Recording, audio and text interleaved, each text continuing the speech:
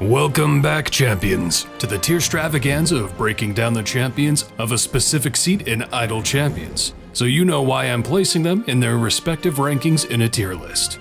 Today we're ripping open Seat 8 like my new brand of gamer diapers. So let's get into it. Seat 8 is kind of a complete smorgasbord as far as what to expect from the champions sitting here. Some DPS, some support, some tanks, some speed. All it lacks is a little bit of healing. For those who are new around here, we start with the core champion of the seat and then work our way down alphabetically. That means this time we're starting with Delina. Delina, the chaotic good elf sorcerer. She serves exclusively as DPS, which fluctuates with Surge of Power, where she increases her damage each time she attacks, to a maximum of 10 stacks. Once reaching 10, she maintains that for 10 seconds. Then drops down to no stacks and cycles building up to reach the maximum power before falling back off. She later gains Empowered Spell, where she has a chance to inflict enemies with a damage over time effect for increased damage over 6 seconds. Also, she enhances her magical attacks with Spell Bombardment, where the further back in your formation she is, the more damage she deals. So ideally, you'll want her in the farthest back column in your formation if possible. She has a 50% chance to copy her attack on another target with her twinned spell. The choice in her specializations is simply between buffing her Empowered Spell or Surge of Power, and her ultimate lasts for 15 seconds, and makes her attack faster while maintaining her Surge of Power without it resetting for the duration. Delina is also tied to the Heroes of Baldur's Gate, which is a bit of a clunky affiliation, but in this case it means some minor synergy with Crydle in Seat 2, and Vlahnya in Seat 5. For Crydle, she gains the quadruple benefit of From the Shadows, which requires her to be placed in the back 2 columns, which she should be anyway because of her spell bombardment.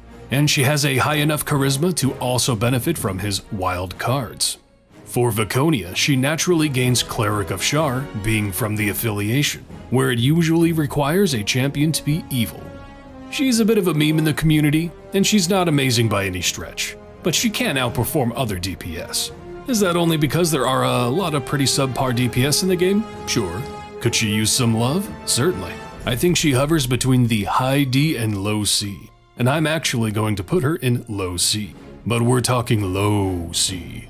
I know a lot of people question my placement of some DPS champions, but you have to understand it. Just because you're not at the top doesn't instantly put you all the way down into F tier. Now, granted, spoilers, there are some straight up F tier DPS coming up soon, but the goal of my tier list is to look at the game as a whole and what a champion can offer to that. Delina, while hopefully and probably never your focus, might pop up in a harsh restriction, where she might actually be your best performing DPS. On the other hand, some DPS out there, you'll literally be better off using a support as your damage dealer. Anyway, let's mosey on over to Beadle and Grimm. That's right, 2 champions in 1. Between the 2 of them, they cover the roles of support, DPS, and gold find. A very important mechanic to know with them is that if one of them meets the requirement of something, they both do. With Beadle being a true neutral dwarf rogue/wizard, and Grimm being a chaotic good human barbarian, each with varied ability scores. Together they qualify for damn near everything. Very early on they get their ultimate, Tag Team.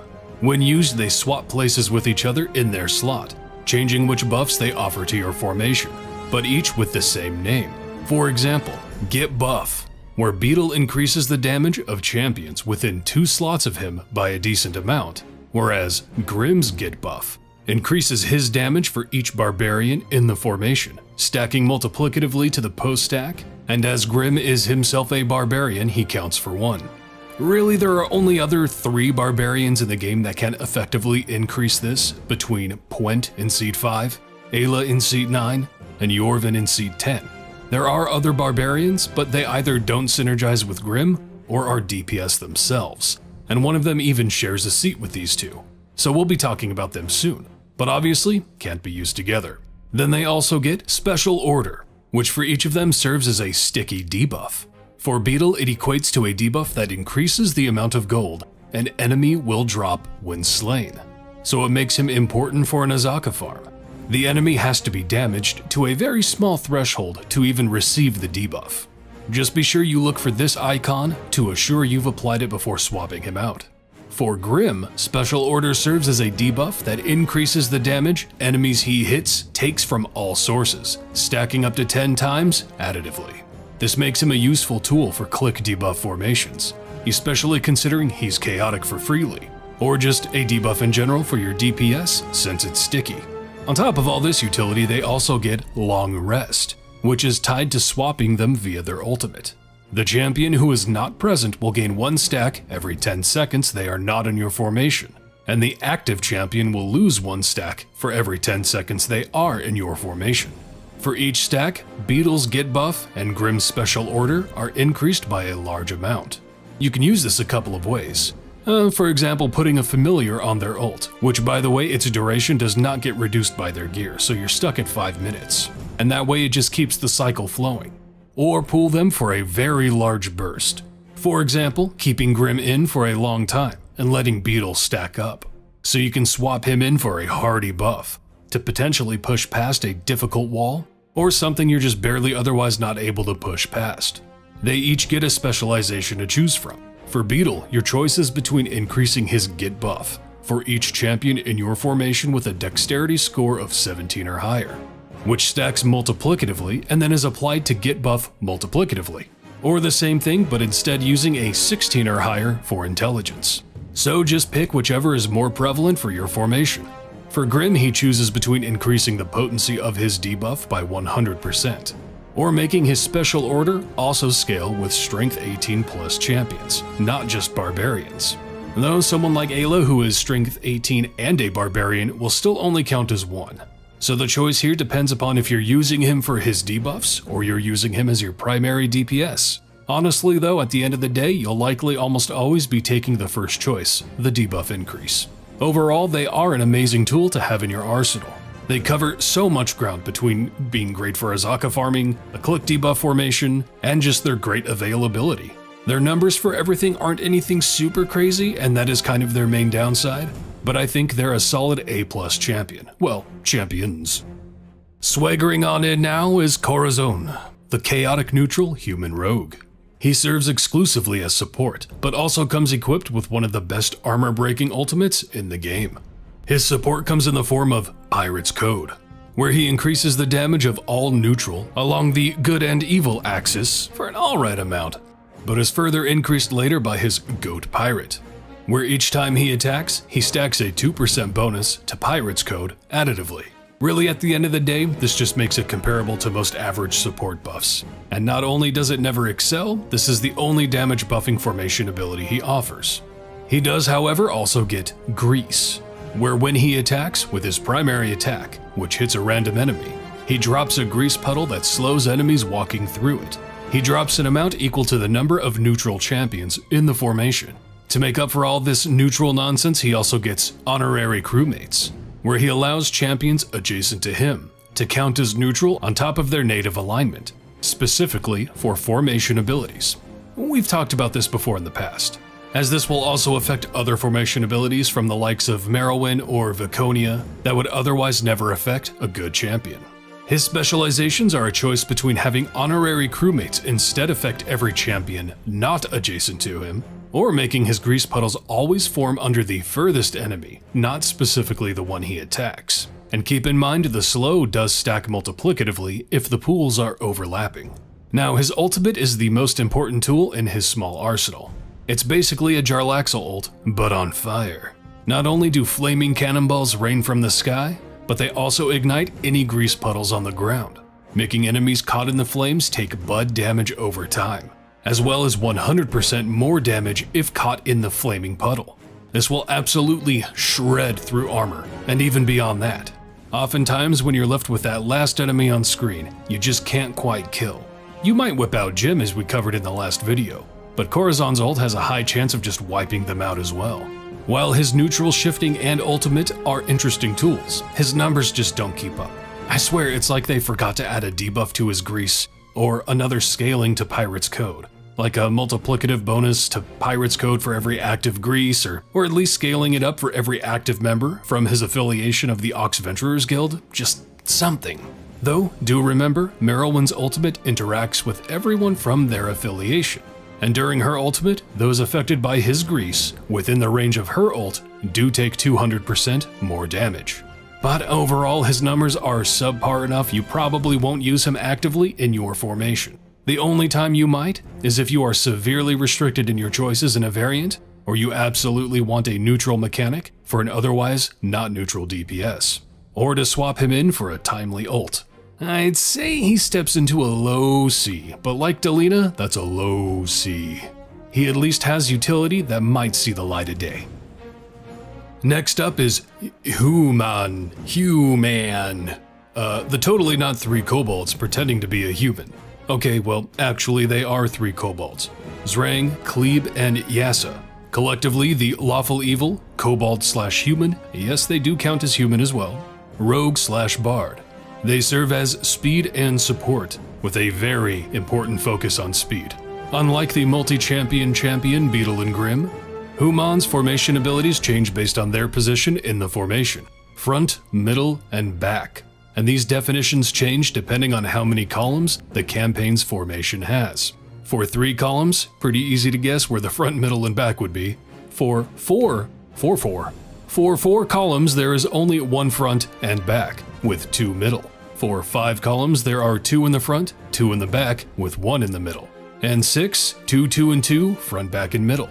Keep this in mind as every one of their formation abilities drastically change based on which column they're slotted in.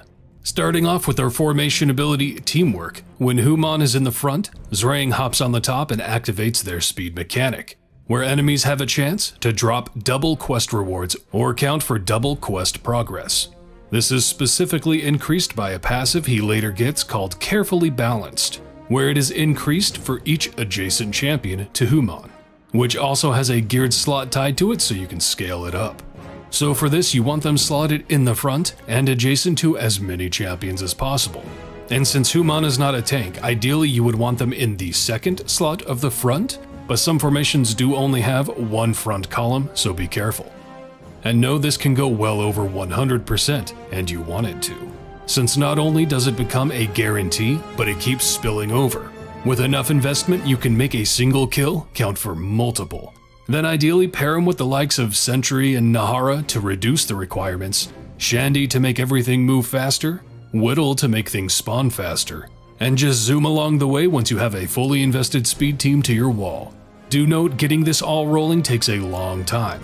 The next section of teamwork is Klebe, which activates when Hew Maan is in the middle. This will increase your formation's damage against specifically boss enemies, and if the boss has hit-based or armor-based health, you will destroy twice as many chunks as you normally would. The raw numbers of this are increased by the formation ability Klebe shares with Yasa, who we'll get to in a second, called Hello Fellow Humans, where depending on how many other humans are active in your formation, the damage buff of Klebe's teamwork will be increased. It is incredibly important to have at least 1 human, as this buff will be abysmally low otherwise. Then when in the back of your formation, Yasa takes over. She increases the damage of champions 2 columns in front of Hew Maan by a pretty standard supporting buff amount. This is also increased by Hello Fellow Humans, and follows the same rule of you better have at least 1 or that number is going to be flushable down the toilet. And for both Klebe and Yasa, clearly you want to scale that number as high as you can. But maybe you don't have a lot of humans, or you realize that a lot of the humans we have access to aren't the greatest buffers. That's where Hew Maan's specialization choice comes in. You have a choice between either changing Hello Fellow Humans to the most populated race in your formation. So, for example, a fun one to pair with this is Farida, as you'll probably have a lot of tieflings slotted. And then since they are the most popular, they will be chosen as how to scale Yasa and Klebe's damage buff. And yes, Mahen's feat counts for this as well. However, Hew Maan's other specialization choice flat increases teamwork by 100%, which helps both their speed mechanic and will increase their damage buffing potential as long as you're okay with sticking with humans. Now they also get Please Stand By, where each of the non-active kobolds offer a small passive bonus while the other is on top. As long as Zrang is not the active kobold, he makes boss enemies move 25% slower. As long as Klebe is not the active kobold, he causes hit-based enemies to have a 50% chance of spawning with 25% of their health already gone. And if Yasa is not the active kobold, she reduces the base attack cooldown of champions adjacent to Hew Maan. Their ultimate launches multiple projectiles from their crossbow, and grants a buff depending on the active kobold. Zrang doubles his teamwork for 30 seconds. Very nice for moving forward quickly. Cleave stuns all non-boss enemies and prevents other enemies from spawning for 15 seconds. And Yasa reduces any active ultimate cooldown of all champions in your formation by 25%. Overall, Hew Maan offers a lot to your game. As they're viable for every patron, though one will require a feat, their raw damage buffing numbers aren't amazing, so you probably won't be using them unless you're otherwise restricted or need a filler. But you'll always use them for their speed mechanic to push to your wall faster or for farming. I'm going to put them in a solid A. Hew Maan is S tier, you grotesque, mephitic, imbecilic troglodyte. Taking another notch in the belt of the evergreen champions, we've got Hitch. Really though, I kind of think of him as more like another core champion, as all you need to do to unlock him is sign up for their newsletter. You don't need any kind of in-game progressional achievement, and if you haven't done it yet, do it now. Once you do, you'll have this chaotic good human rogue added to your roster. He's a simple and effective support, but also restrictive. Through his natural performer, he offers a fairly good damage buff, but only for those with a charisma of 14 or higher. Tied to his primary attack, where he throws daggers before making a melee attack, he gets Ricochet, which gives a chance for the thrown daggers to ricochet to another enemy, up to 5 times.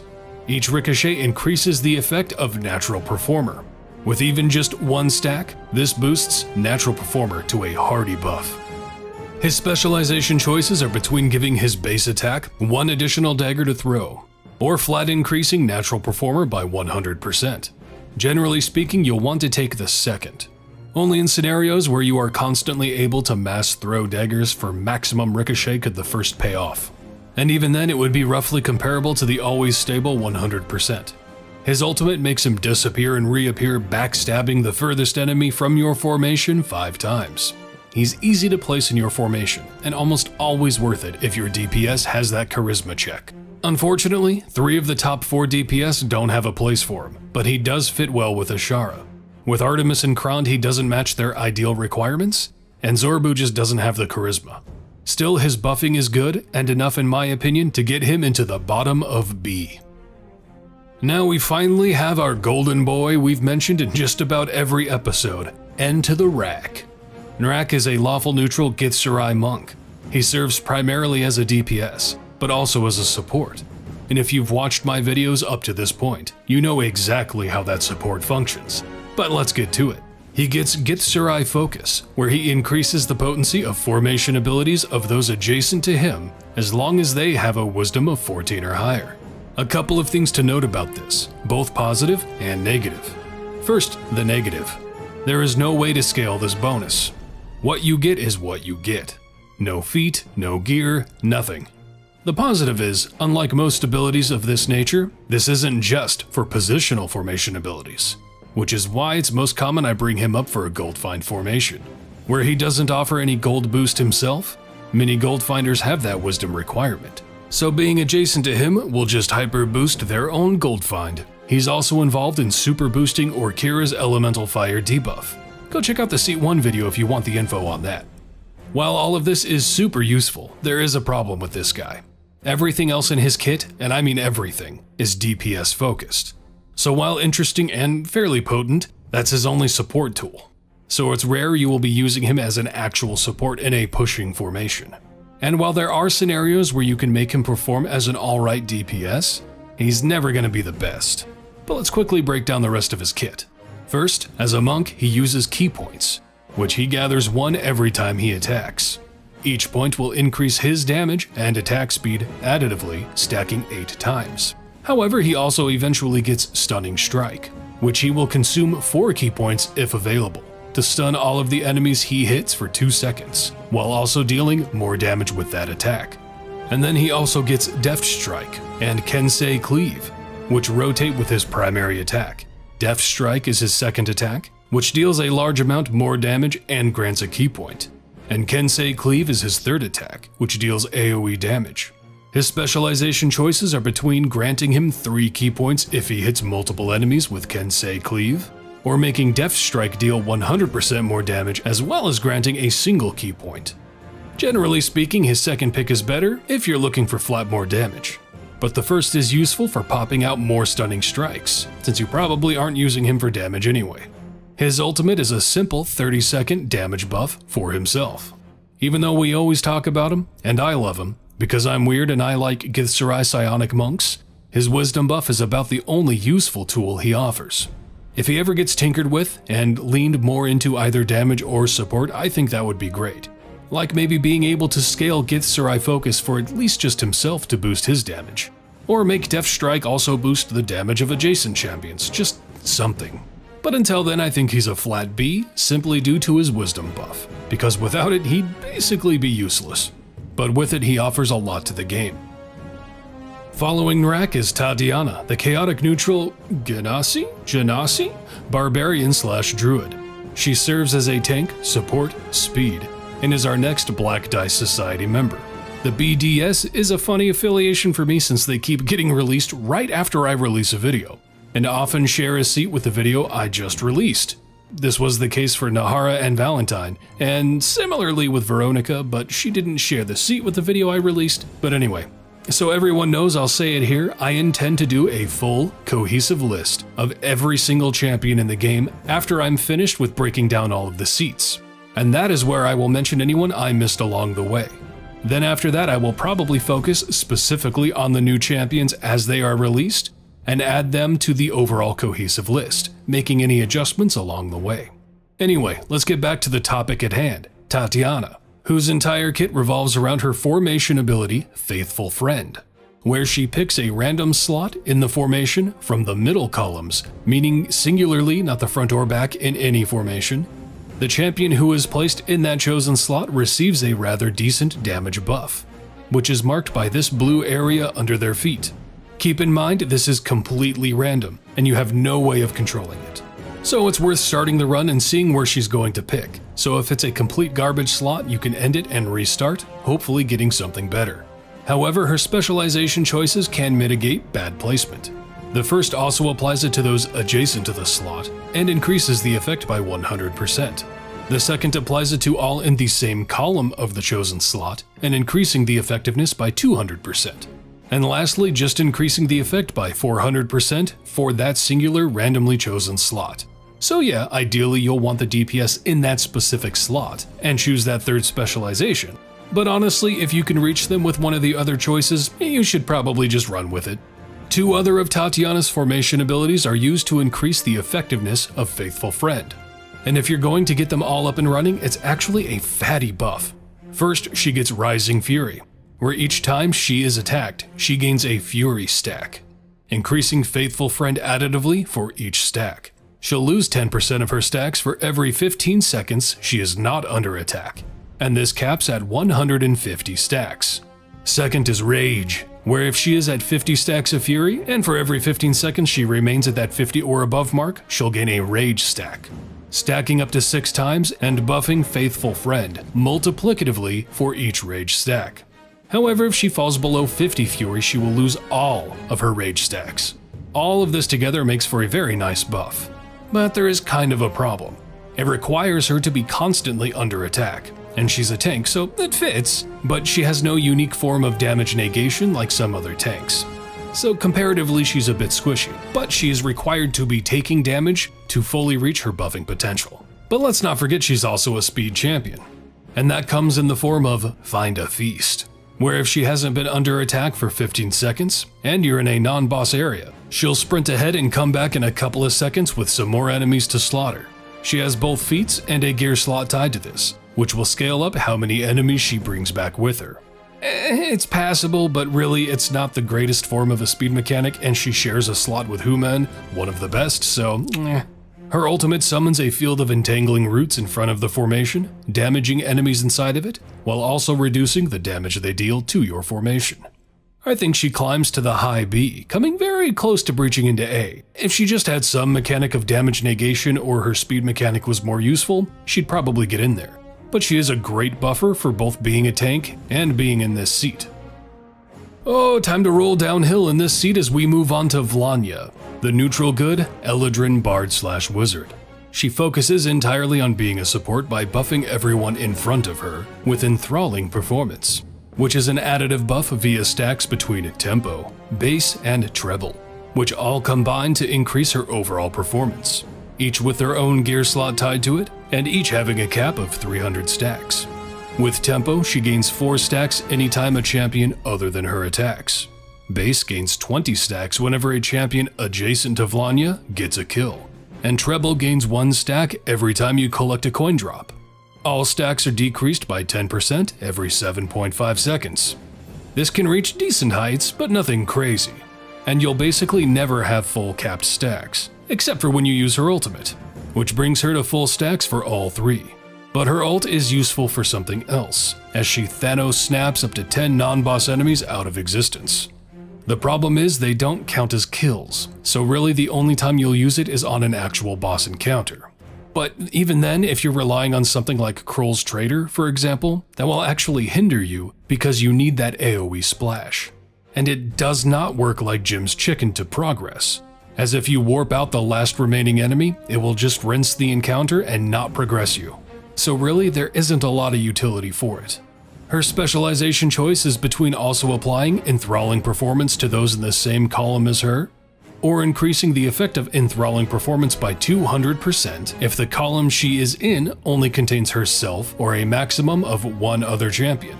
Ideally, you'd go for the second choice if your formation allows it. She's also a part of the newly formed Sirens of the Realms affiliation, which includes Brig, Arisha, and herself. For each of them slotted in your formation, her enthralling performance is increased by 200% multiplicatively. Because of fairly recent tweaks and the affiliation, I think she barely sneaks into a low C, previously being in the D range. And lastly, we have Walnut, the lawful neutral Wood Elf Druid. She serves as a tank and support, and most of her kit revolves around Documancer, where she increases the damage of champions adjacent to her for each enemy killed in the current area, starting at 0 and resetting to 0 when you change areas. She also gets Job's Done, where she increases the effect of Documancer for 30 seconds when either completing an area or entering an already completed area, and killing enemies within the completed area refreshes that 30 seconds. As a tank, when Walnut comes under attack, she activates Wolf Nut, where she wild shapes into a wolf and gains a small, temporary hit point buff based on how many enemies are on screen. While wild shaped, she also gains Pen Paws, which stacks up to 50 and increases the effect of Documancer by a decent amount per stack. Gaining 1 every 2 seconds she's in wolf form, but will decrease by 1 every 4 seconds while not in wolf form. She has 2 separate specialization choices. The first being between making Documancer apply to champions within 2 slots, not just adjacent, and increasing the effect by 100%, or applying it to all champions on the top and bottom of the formation and increasing it by 200%, or just applying it to everyone in your formation for no increase whatsoever. The second choice is between either buffing Documancer by 500% for each effect from one of the champions in her affiliation, between Cathris's Unseen Encouragement, Donner's Lead by Example, and Rosie's Deflect Missile, or just increasing it by 100% for each champion not within her affiliation slotted in the formation. Her ultimates summon a bunch of critters to sprint across the screen, shredding enemies in their path, each enemy killed during which will heal your party by 10% of their maximum health. But if no enemies are killed, they will instead gain a temporary hit point shield equal to 100% of their maximum health. This works as a decent armor-breaking ultimate. Now, oh boy, I gotta say it, F tier. I know a lot of people out there are going to disagree with this rank, but man, Walnut really only serves one purpose. That is to go back to an area where you can clear enemies and farm up her Documancer to increase your bud, to then push forward and utilize that bud increase in some fashion through fire breath potions or ultimate scaling, which is clunky and annoying. And this is because her Documancer gives literally nothing at your wall. It is in my personal opinion that Documancer is the worst designed formation ability in this entire game. It doesn't carry over anything into a new area, and it requires kills to give any bonus at all, and is her only damage buffing formation ability. She offers you absolutely nothing in an area where you are struggling to get kills. I just cannot get behind a champion that doesn't give you anything when you need it the most. It is the peak of a false sense of security and is a new player trap. The only reason you'd ever choose her over another champion in a time gate, in my opinion, is if you are crazy desperate for tanks, or your other choice is a terrible DPS. If they just allowed her to carry over even a fraction, so Documancer isn't 0 in a new area, she would spike up in the tiers. But until that day comes, I am keeping her in F. And that's all I got for you today. Seed 8 is over. Leave a comment on what you think about these champions, why you hate my placement to the champions, and why I'm ugly. If you've made it this far, you might as well hit me up with that like, sub, and bell, because I'm always working on the next one. I'll hopefully see you then. Until next time, have a hell of a time out there, pterodactyls. And by the way, pterodactyls is like a play on my name and the fact we're doing tier lists. Get it? Like Tyredack, pterodactyls, tier list. See you later.